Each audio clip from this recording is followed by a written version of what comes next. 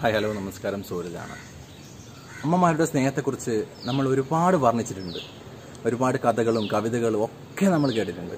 പക്ഷേ വർണ്ണനകൾ ഒന്നുമില്ലാതെ മാറി നിന്നുകൊണ്ട് നമ്മൾ ഒരുപാട് സ്നേഹിക്കുന്ന ഒരു സ്നേഹനിധി തന്നെയാണ് നമ്മുടെ പിതാവ്, അല്ലേ?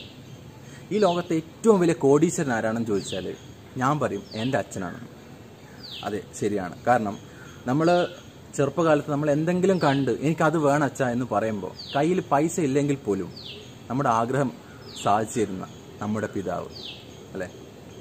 പക്ഷേ അത്രയും നമ്മളെ സ്നേഹിച്ച് നമ്മളെ അത്രയും കെയർ ചെയ്തിട്ട് നമ്മളൊരു നിലയിലേക്ക് എത്തിക്കുമ്പം ആ കൈകൾ കൊണ്ട് തന്നെ എല്ലാം അവസാനിപ്പിക്കുന്ന ഒരു ഘട്ടത്തിലാണ് ഇപ്പോൾ ഉള്ളത്, അല്ലേ? ഇന്ന് നമുക്കൊക്കെ പറ്റുന്നത് എന്താ? ഒരു ആൺകുട്ടി വളർന്നു വരുമ്പം അച്ഛനും അമ്മയുടെ ഉള്ളിലുണ്ട് എപ്പോഴും പറഞ്ഞ ഡയലോഗുണ്ട്, എനിക്ക് കൊള്ളി വെക്കാൻ എൻ്റെ മകനുണ്ട്. പക്ഷേ ആ കൊള്ളി വെക്കാനുള്ള കാരണവും എൻ്റെ മകനാണ് എന്ന കാര്യം പലരും ഇപ്പോൾ ഓർക്കുന്നുണ്ട്. കാരണം ഒരു ബോയ്സിനെ സംബന്ധിച്ചിടത്തോളം ഒരു ബോയിയുടെ ആറ്റിറ്റ്യൂഡ്, അവൻ എന്തെങ്കിലും ഒരു കാര്യം ചെയ്യണമെന്ന് ആഗ്രഹിക്കുമ്പം അതിന് തടസ്സം നിന്ന് കഴിഞ്ഞാൽ ആ വ്യക്തി അവൻ്റെ ശത്രുവാണ്, ചെറിയ പ്രായം മുതൽ. അപ്പോൾ എനിക്ക് എൻ്റെ അനുഭവത്തിൽ ഞാൻ ഒരു കാര്യം പറയാം. ചെറുതിൽ എൻ്റെ അച്ഛൻ ഒരു സൈക്കിൾ ഓടിക്കാൻ അതിൻ്റെ വീടിൻ്റെ മുറ്റം കഴിഞ്ഞ് അപ്പുറം പോകാനുള്ള പെർമിഷൻ എനിക്ക് തന്നിട്ടില്ല. ബൈ ചാൻസ് ഞാൻ റോഡിൽ ഇറങ്ങിയാൽ, ഒരു ദിവസം ഞാൻ അച്ഛൻ കാണാതെ റോഡിൽ ഇറങ്ങിയപ്പോൾ ആ കടയുടെ മുന്നിൽ കൂടെ ഒന്ന് പാസ് ചെയ്തപ്പോൾ കടക്കാരൻ പറഞ്ഞു, എൻ്റെ മോൻ ഇതുവരെ സൈക്കിളും കൊണ്ട് പോയിട്ടുണ്ടല്ലോ. അന്ന് രാത്രി എനിക്ക് അടി കിട്ടി, ഇഷ്ടം പോലെ കിട്ടിയിട്ടുണ്ട് ഇവിടെ. അതിനുശേഷം എനിക്ക് അച്ഛനോട് ഉള്ളിലിങ്ങനെ ദേഷ്യവും വെറുപ്പും വന്നു. അപ്പുറത്തെ വീട്ടിൽ പോകാൻ സമ്മതിക്കില്ല, അല്ലെങ്കിൽ വയലിൽ പോയി കളിക്കാൻ സമ്മതിക്കില്ല. എനിക്ക് ഇപ്പോഴും ക്രിക്കറ്റ് കളി എനിക്ക് അറിഞ്ഞൂടെ, സത്യം പറയാലോ. അതുപോലെ തന്നെ എനിക്ക് കുറേ ബന്ധങ്ങളും കുറവാണ്, എനിക്ക് ഫ്രണ്ട്ഷിപ്പും കുറവാണ്. എന്തുകൊണ്ടാണ്? ചെറിയ പ്രായത്തിൽ എന്നെ കളിക്കാൻ വിട്ടിട്ടില്ല, എനിക്ക് ഒരുപാട് ആൾക്കാരുടെ കൂടെ നിന്നിട്ട് കളി പഠിക്കാൻ പറ്റിയിട്ടില്ല. പക്ഷേ ഇന്ന് ഞാൻ എൻ്റെ അച്ഛനോട് ഒരുപാട് ബഹുമാനം എനിക്ക് തോന്നുന്നുണ്ട്. കാരണം അന്ന് എൻ്റെ അച്ഛൻ എന്നെ ഇങ്ങനെ കൈയൂരി വിട്ടിരുന്നെങ്കിൽ ഞാൻ ഇന്ന് ഏതെങ്കിലും ലഹരിക്ക് ഞാൻ അടിമയായിരിക്കും. ഇന്ന് ഞാൻ എവിടെ എത്തില്ലായിരുന്നു, ഉറപ്പാണ്. എനിക്ക് എന്നും എനിക്ക് എൻ്റെ അച്ഛനോട് ഇപ്പോഴും നല്ല ബഹുമാനമുണ്ട്. അന്ന് എന്നെ അടിച്ചിട്ടുണ്ടെങ്കിൽ എനിക്ക് വെറുപ്പ് തോന്നിയിട്ടുണ്ടായിരുന്നെങ്കിൽ അന്ന് എൻ്റെ കയ്യിൽ, അന്ന് നമ്മുടെ നാട് കണ്ണൂരാണ്, അപ്പോൾ കയ്യിൽ ഇങ്ങനെ ചരടൊക്കെ കെട്ടുന്ന ഒരു കാലം ഉണ്ടായിരുന്നു 10ാം ക്ലാസ്സൊക്കെ പഠിക്കുന്ന സമയത്ത്. ഒരു ദിവസം എല്ലാവരും കണ്ട് ഞാനും ഒരു ചുവന്നയും കറുപ്പൊക്കെ ചരട് കൈ കെട്ടി. അന്ന് രാത്രി വന്ന് ഈ ചരട് പൊട്ടിച്ച്, കഴുത്തിലുണ്ടായിരുന്ന ഒരു ചരട് അതും പൊട്ടിച്ചു. നല്ലൊരു അടിയും തന്നു. അപ്പോൾ എനിക്ക് അച്ഛനോട് ആകെ ദേഷ്യമായിരുന്നു. ആ 10ാം ക്ലാസ് പഠിക്കുന്ന സമയത്ത് ഞാൻ മാത്രം എന്താ ഇങ്ങനെ, എല്ലാവരും ചെയ്യുന്നുണ്ട്, അപ്പം ഞാനൊക്കെ എന്താ പ്രശ്നം? പക്ഷെ പറയാനുള്ള ധൈര്യം ഉണ്ടായിരുന്നില്ല. പക്ഷെ അമ്മയോട് ഞാൻ പറയും, അമ്മ അച്ഛൻ എന്താ ഇങ്ങനെ, എനിക്ക് ആകെ ദേഷ്യം വരുന്നുണ്ടെന്നൊക്കെ പറയും. പക്ഷേ നിങ്ങൾ ഇപ്പോൾ നോക്കിയാൽ മതി, എൻ്റെ കയ്യിൽ നിങ്ങൾ ഒരു വീഡിയോയിലും നിങ്ങളൊരു ചരടോ അല്ലെങ്കിൽ ഒന്നും കാണില്ല.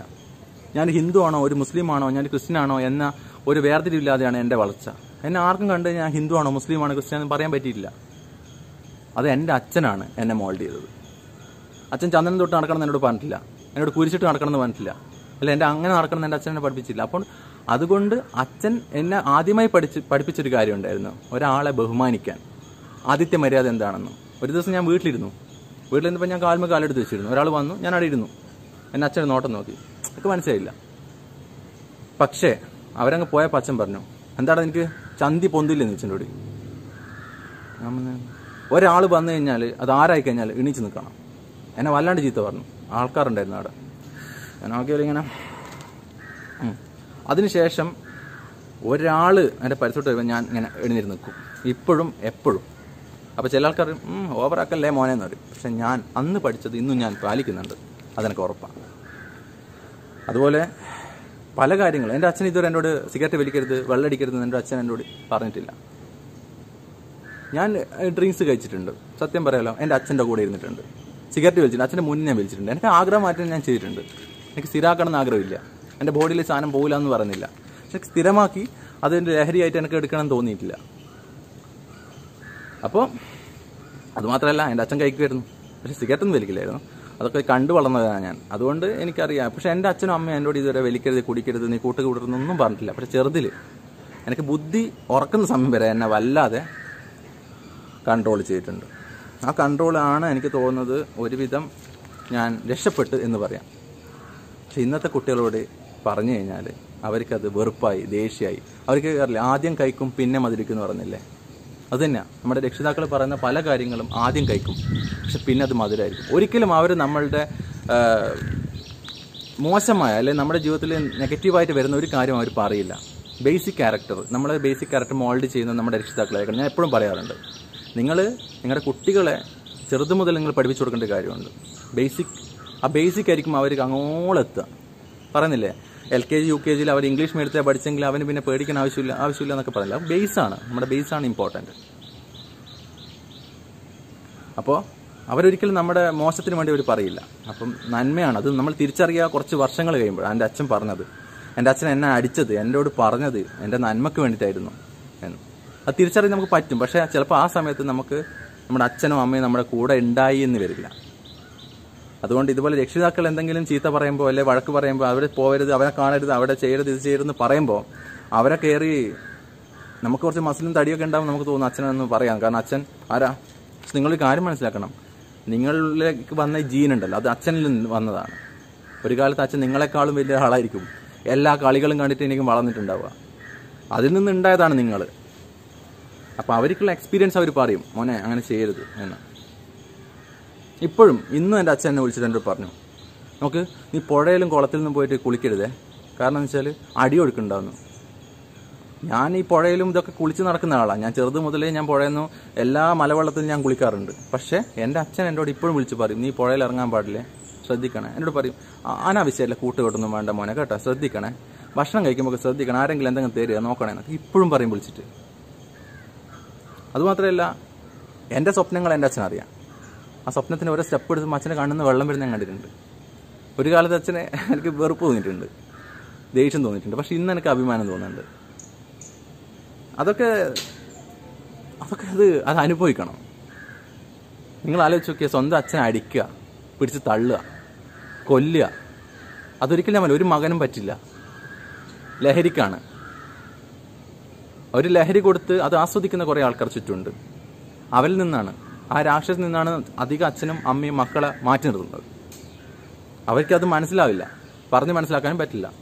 കയ്യിൽ നിന്ന് പോയാൽ മാത്രമേ മനസ്സിലാവും. കഞ്ചാവ് കൊണ്ട് നിങ്ങൾ നോക്കിയാൽ മതി. ഇപ്പം കഞ്ചാവ് കേസായി കഴിഞ്ഞാലും എന്ത് കേസാണെങ്കിലും എൻ്റെ ഈ ഏജിലുള്ള ആൾക്കാരാണ് പിടിക്കപ്പെടുന്നത്. എന്നെക്കാളും താഴെയുള്ള ഏജിലുള്ള ആൾക്കാരാണ് പിടിക്കപ്പെടുന്നത്. എന്തുകൊണ്ടാണ് പ്രായമുള്ള ആൾക്കാർ പിടിക്കാതെ? അവർ കരുക്കളാക്കുന്നത് എന്താ? ചെറിയ ചെറിയ ഏജിലുള്ള ആൾക്കാരെയാണ്. ഒരു 18 കഴിയണം, 18 താഴെയുള്ള. കാരണം അവർക്ക് പൈസേൻ്റെ ഇമ്പോർട്ടൻസ് ഉണ്ടാവും. പൈസ വേണം, അവർക്ക് മൊബൈൽ വാങ്ങിക്കണം, അവർക്ക് പലതരത്തിലുള്ള ബൈക്ക് വേണം, അവർക്ക് നല്ല ഡ്രസ്സ് വേണം. ആൾക്കാരുടെ ഇന്നത്തെ സമൂഹത്തിൽ ജീവിക്കാൻ ഒരുപാട് ആവശ്യങ്ങളുണ്ട്. ഇതിനെന്ത് വേണം? മണി കിട്ടുന്നത് അല്ലെങ്കിൽ പൈസ തരുന്ന ആരാണ്? അതാണ് അവരുടെ ഹീറോ. അച്ഛനും അമ്മയും ആരുമല്ല. അച്ഛനും അമ്മയും വീട്ടിൽ വന്നാൽ എന്താ പറഞ്ഞാൽ നിങ്ങൾ നിങ്ങളെ പണിയെടുത്തോ, എൻ്റെ കാര്യത്തിൽ ഇടപെടണ്ട എന്ന് പറയും. അപ്പോൾ കുറച്ച് ലഹരി എത്തിക്കഴിഞ്ഞാലോ പിന്നെ പറയേണ്ട ആവശ്യമില്ല. പിന്നെ ഈ രക്ഷിതാക്കളോട് ഞാനൊരു കാര്യം, നിങ്ങളുടെ മക്കൾ ലഹരിക്ക് അടിമയാണെങ്കിൽ നിങ്ങൾ മിണ്ടാതിരിക്കുക, അവരെ വഴിക്ക് വിടുക. കാരണം അവർ ലഹരിയിൽ നിന്ന് അവരൊരിക്കലും സംസാരിക്കുന്നതോ അവർ പ്രവർത്തിക്കുന്നതോ നിങ്ങൾക്ക് ഒരിക്കലും പ്രതീക്ഷിക്കാൻ പറ്റുന്ന കാര്യമല്ല. അതിനുള്ള നടപടികൾ നിങ്ങൾ നോക്കുക. എൻ്റെ മകൻ ലഹരിക്ക് അടിമയാണ്, നാളെ അവൻ ഒരു കില്ലർ ആവും എന്ന് ഉറപ്പുണ്ടെങ്കിൽ നിങ്ങൾ അവൻ എന്ത് ചെയ്യുക, നിങ്ങളെ മകനായിട്ട് അങ്ങ് മാറ്റി നിർത്തുക. എന്നിട്ട് നിങ്ങളെ നിയമത്തിൻ്റെ വഴിക്ക് പോവുക. അത് മകനാണെന്ന് നോക്കിയിട്ട് കാര്യമില്ല. പക്ഷെ ചെയ്യാൻ പറ്റില്ല ഒരു രക്ഷിതാവിന്. ഒന്ന് തള്ളിക്കഴിഞ്ഞിട്ട് അവിടെ നിന്ന് പഠിച്ച് നിൽക്കുന്ന സമയത്തും മോൻ ശ്രദ്ധിക്കണേ, മോൻ നോക്കണേ എന്ന് പറയും. ഒരു ഫോട്ടോ ഉണ്ടായിരുന്നു. ആ ഫോട്ടോയിൽ ഒരു കഥയുണ്ടായിരുന്നു. ഒരു അമ്മ മക്കൾക്ക് ഫുഡ് കൊടുക്കുന്ന ഒരു സംഭവമുണ്ട്. വിശക്കുന്നു, അമ്മ എനിക്ക് വല്ലാതെ വിശക്കുന്നു എന്ന് പറയും. അപ്പം അമ്മ പറയും ഒന്നും കഴിക്കാനില്ല, ദാരിദ്ര്യമാണ്. അപ്പോൾ അതൊരു കാർട്ടൂണാണ്, അതിൽ കൂടുതൽ മനസ്സിലാക്കാൻ വേറെ ഒന്നുമില്ല. അപ്പോൾ അമ്മ എന്തെങ്കിലും തിരിഞ്ഞു നിന്നിട്ട് കുക്കിംഗ് ഇങ്ങനെയാണ് ഫോട്ടോ എടുക്കുന്നത്. ആ കുക്ക് ചെയ്യുന്നത് എന്താണെന്നറിയാം? അമ്മയുടെ ഹൃദയം കട്ട് ചെയ്തെടുത്തിട്ട് അമ്മ മുറിച്ചിട്ട് അത് പാകം ചെയ്ത് കുട്ടിയെ കൊടുക്കുകയാണ്. ആലോചിച്ച് നോക്കിയേ, ആ ഒരൊറ്റ പിക്ചറിൽ നമുക്ക് എത്ര കാര്യങ്ങൾ ഉൾക്കൊള്ളാൻ പറ്റും. അതാണ് നമ്മുടെ രക്ഷിതാവ്, നമ്മുടെ അച്ഛനമ്മ. നിങ്ങൾ കെയർ ചെയ്യാൻ നിങ്ങൾക്ക് പറ്റിയില്ലെങ്കിൽ ഉപദ്രവിക്കാതിരിക്കുക. ഒരുപാട് ആൾക്കാർക്ക് അച്ഛനും അമ്മയും നഷ്ടപ്പെട്ട ആൾക്കാരുണ്ട് ചുറ്റും, അവർക്ക് കൊടുക്കുക. നിങ്ങൾ വിട്ടു പോവുക. നിങ്ങൾ ലഹരിക്ക് അടിമയാണ്, നിങ്ങൾക്ക് നിങ്ങളുടെ അച്ഛനും അമ്മനും കാണാൻ പറ്റും, നിങ്ങൾ പോയിക്കോ, നിങ്ങൾ എങ്ങോട്ടെങ്കിലും പോയിക്കോ. നിങ്ങളുടെ രക്ഷിതാവിനെ അവരെ ആവശ്യമുള്ള ആൾക്കാർ എടുത്തോളാം. അവർ ഒരുപാട് ആൾക്കാർക്ക് അച്ഛനും അമ്മയും ഇല്ലാതെ ജീവിക്കുന്ന ഒരുപാട് ആൾക്കാരുണ്ട്. അവർ ചിലപ്പോൾ നോക്കും. നിങ്ങൾക്ക് പറ്റിയില്ലെങ്കിൽ വൃദ്ധസ്ഥാനത്ത് കൊണ്ടുപോയിട്ടോ, എന്നിട്ട് നിങ്ങൾ ഇഷ്ടത്തിന് ജീവിച്ച, പക്ഷെ അവരുടെ ശരീരത്തിൽ നിങ്ങൾ തൊടാൻ പാടില്ല, അവരെ ഉപദ്രവിക്കാൻ പാടില്ല. ഒരു വാക്ക് കൊണ്ടോ നോക്കുകൊണ്ടോ നിങ്ങൾ ഉപദ്രവിക്കാൻ പാടില്ല. മനസ്സിലാണോ? ഇത് കാണുന്ന ഒരു 10 പേരോടെ ഞാൻ ഒരു കാര്യം പറയാം. നിങ്ങളെ രക്ഷിതാവിനെ എത്രത്തോളം സ്നേഹിക്കുന്നുണ്ടെന്ന് എനിക്കറിയില്ല. എങ്കിലും ഒരു കാലത്ത് നിങ്ങൾ ഓർക്കും, ഞാൻ ചെയ്ത് തെറ്റായിപ്പോയി.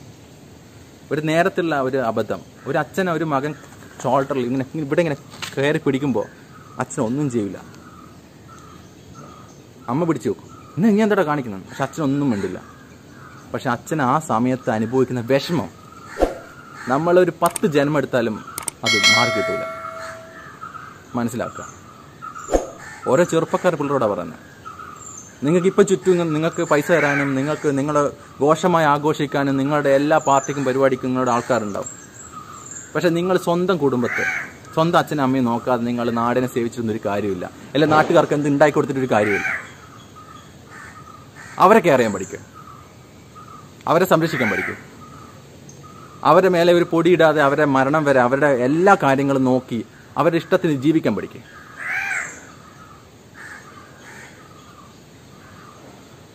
ഓക്കെ, അപ്പോൾ അടുത്ത വീഡിയോയിൽ കാണാം. ബൈ.